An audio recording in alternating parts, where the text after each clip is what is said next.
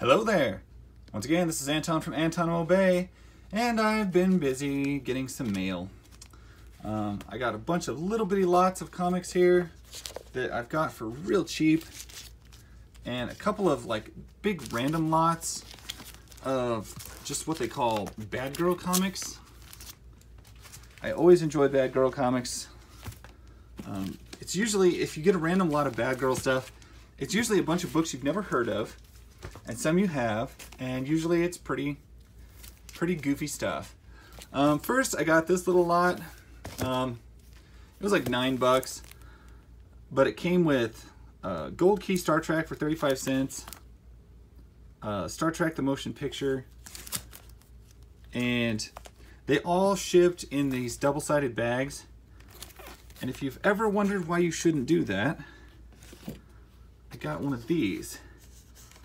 This was in there. This was like in one of the bags. I got to get these all separated, but there's a smooth side to the backboard, and then there's that rough side.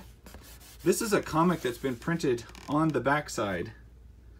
I'm not sure what that book is, but yeah, that is why you don't double bag your comic books. Don't ever double bag your comic books. That other side of that backboard is not made to come into contact with your comic. Anyway, I thought that was cool and I wanted to show that. We also got Terminator 2, and we got like Cry for Dawn #1. This is a book I've kind of always wanted. I've never really read much Dawn comics. I get them every now and then just because the art's amazing. I got America's Best Comics, Stories of Tomorrow, and a Tom Strong.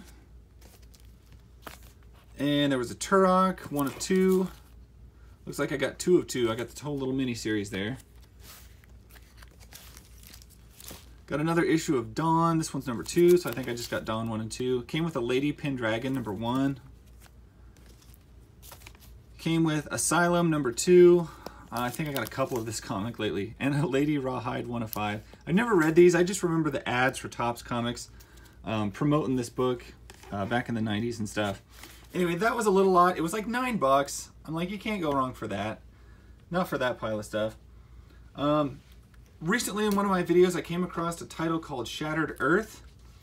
And I'd never heard of it. It's from the X-Mutants universe. And I immediately started hunting this down to see if I could find some more. I did. I found like a little stack. It looks like 9 issues of it. I believe that's all there was.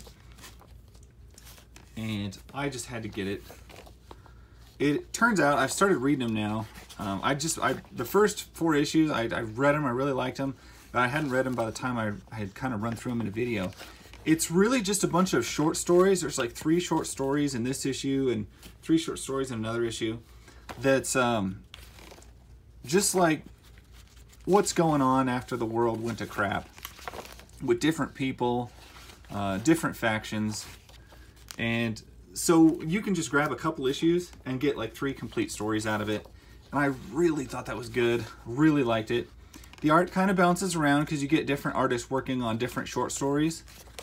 But anytime you have like short stories like Alien Encounters is another book from PC Comics that did this type of thing. And I'm trying to think what the others were. Like Vanguard Illustrated, things like that just did short stories. I always love that. It's always the same Scimitar ad in every single one of these books. But I ended up getting like issues 1 through 9 of this, and I was very pleased to get that. Especially because I just found out about this just maybe a week ago or so. Found out that this comic existed. So I was super pleased that I was able to find a lot on eBay for not a whole lot. These were actually pretty cheap. I think I paid like, I want to say like $14 for the whole set. Which is worth it if it's a good comic, and I'm down with it. Just short stories of after the apocalypse stuff. There's a book I've been wanting to share, but I only had the first issue, and I found a set, and I ordered the set because it's issues 1 and 2. It's in the vein of the Ninja Turtle knockoff, but it is Sultry Teenage Super Foxes by Solson Publishing. Basically, it's kind of like Ninja Turtles, in the way that it's just 4 people who like suddenly get powers, but in this case it's just 4 cheerleaders who then suddenly get like superpowers. It's ridiculous. It's so stupid, but that's what's funny about it. And I don't know, Solson, I don't have a lot of Solson comics, but the whole little logo guy always cracked me up. And as far as I can tell, they only made 2 issues of this. The art in it's good. The story is just appropriately ridiculous, as it should be. But it's a comic I've been wanting to get like the full run of. And of course there's only 2, so the full run was easy to get. But I got the #1 a long time ago, and I keep wanting to put it in a video, but I just haven't really figured out which one to add it to. And then I got these in the mail today, so I got both Solson comics, Sultry Teenage Super Foxes. And it's just a goofy little book. Next, we're going to tie into one of my stacks of Bad Girl comics. Some of these look great, some of them are crap. I paid about 35 bucks for 50, and I got like 2 piles of 50.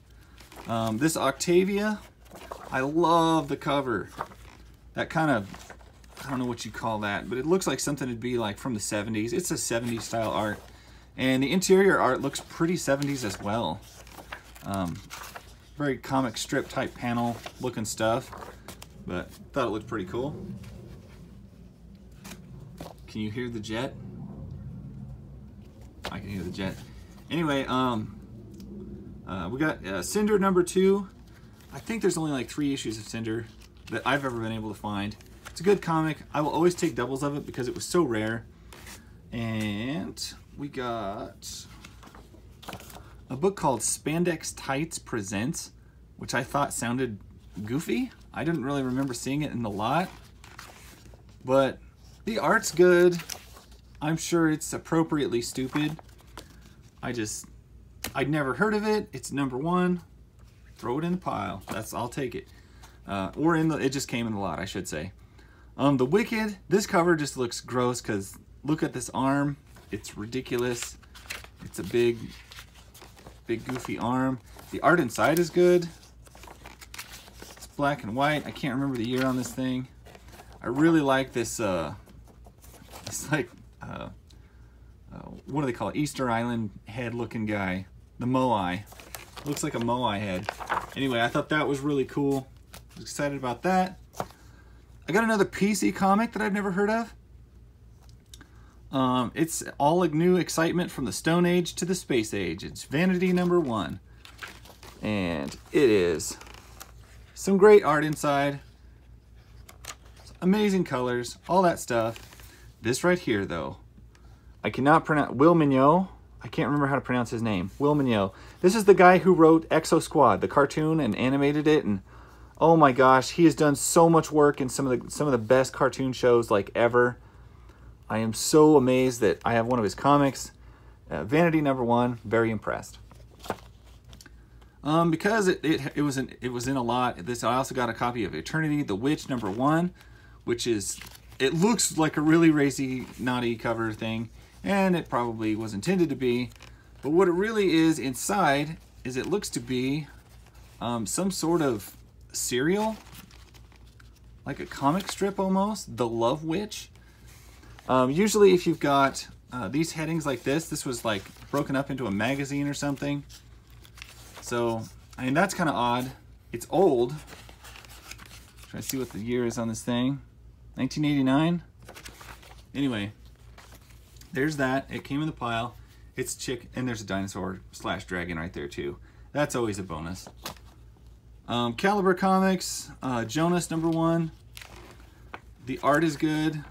It looks a little bit pixelaty, like maybe that's been done with like a computer, but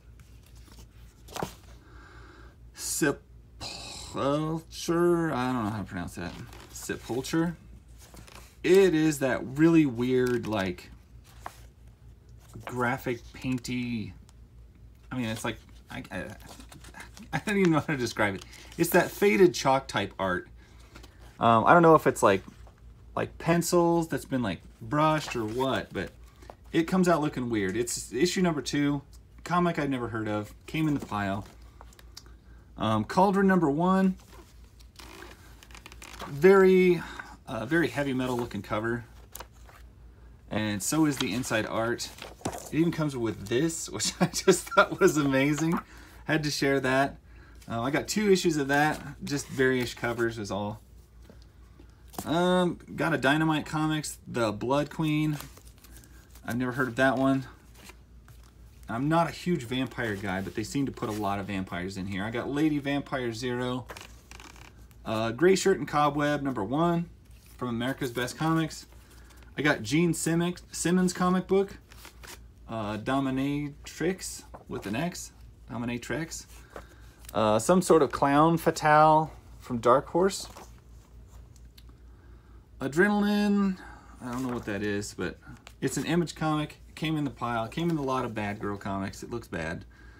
I can only tell that this is like the same artist who was doing The 10th, because it looks exactly like the art from The 10th.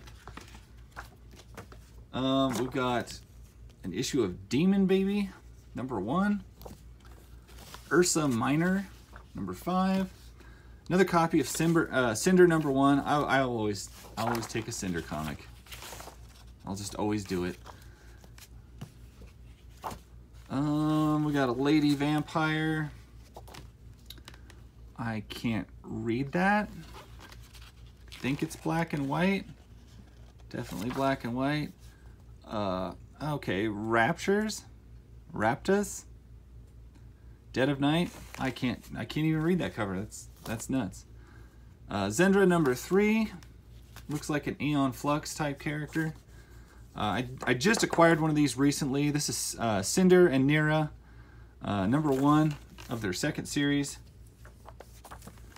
Vampire PA, #1. I got another issue of Vampire PA. Not a fan of vampire comics per se. I don't really care for the blood. Babylon Crush. Another issue of Asylum. I know I've got several issues of this. They always throw it in. Anytime you buy a Bad Girl comic, you'll find that in there. Skid Rose, whatever that is. American Woman. Either that or it's American Roman. No, it's American Woman. Okay. I was like, wait, maybe I'm wrong. I guess I'm not wrong. We got Donna Matrix, #1. See, this is what I was talking about. You could tell that is definitely the 10th artist who was working on that other book. Arcania Ezra. Extremes of Violet, issue #2. I've actually got a bunch of these. They're kind of stupid. I've got the first issue signed. I've got like signed copies of that. Kind of weird, but I do. More Nira Cyber Angel. I'm a fan of Nira, and it's crazy to me because I had more interaction. I've seen more Nira product that was action figures and merch from the comic than I ever saw the comic. I never saw this comic anywhere, but there's comic book stores where you'll still see a Nira action figure hanging on the wall, and that's always funny to me because it's like, well, you got the action figure. Do you have any of the comics? No. Nobody does. Nobody ever does. We got a Marvel comic in there, Vengeance of Genix. More stuff from the guy who did The 10th. Looks like Adrenaline, Weapon of War. The Blood Queen, another Dynamite book. Blood Queen versus Dracula, #4. Another issue of the Blood Queen. Looks like a kind of a Vampirella type character. Picked up another issue of Red Fox. I think I've got issue 11. Now I've got issue 12. It's one I'll always usually take. An Image comic called Sex and Violence, and of course it has Savage Dragon on the cover. You've got Eve, Roto Mechanic from Top Cow. Silk #2. Sheila Trent, Vampire Hunter. That looks kind of funny. Serious Fang. I've actually got a couple issues of this. It is a weird that type of penciled art type thing that's going on inside there. Another issue of Babylon Crush. Blood Queen #3 from Dynamite. It looks like a different issue of Asylum. I always get the same issue. But anyway, those were the comics in that. I mean, you can kind of see what you're getting when you buy the lot. And there's a couple of titles that really stand out that I really wanted, and some that I was just like, whatever, it's in there, you know. The next lot came with a set of kabukis that I was quite interested to get. I've never had any of these comics. This is another comic that I never saw the comic, but I always see like action figures from the set. So I got kabuki 1, 2, 3, 4. All the covers pretty much are not that exciting. And it's black and white stuff, and it's Asian. You know, samurai type themed type stories. But a book I've been wanting to get, and if I could get the whole set and it came in the lot of all the other stuff, you know, some of these I don't have any idea. This is weird simply for how shiny and chromy every page is. I can't even express how like slick and weird that feels. Cat's Eye, I get several issues of Cat's Eye every now and then. Cat's Eye Deity and stuff like that. It's a weird little goofy manga. It's like if Rob Liefeld was manga, he would draw stuff that looks like that. I always thought he looked like a Japanese Rob Liefeld. Hard Case Crime, The Trigger Man. This is actually kind of a cool noir type book. Thought it was interesting. Cover painting is pretty good. Urban Decay, Anubis Press. I've never heard of anything from Anubis Press before. The inside art looks nah, but it came in the lot. It's not like I sought it out. It's different. Book of Ezra from Arcana, #1. You get a Wildstorm Ridiculous Swimsuit comic, #1. Executive Assistant Iris. I've never seen this book. Looks like a little bit newer book than I normally grab. Aspen Comics. Not something I'm terribly familiar with either. But that's why you get some of these big lots, because, you know, you never know what's in them. You're going to get a book that you've never seen, that you've never messed with. Prelude to Blue Dog. Don't see an issue number on it, so I don't know. Another one of these. Raptus something. More Blood Queen. They got me a pretty good stack of that. I got the High Impact Studios. We got another issue of Blood Queen. Super Zero, which looks like a DC book, but I don't think it is. It's some sort of Aftershock, I guess. I don't know. Maybe you can fill me in. This is the Valkyrie from Airboy. This is the new Valkyrie.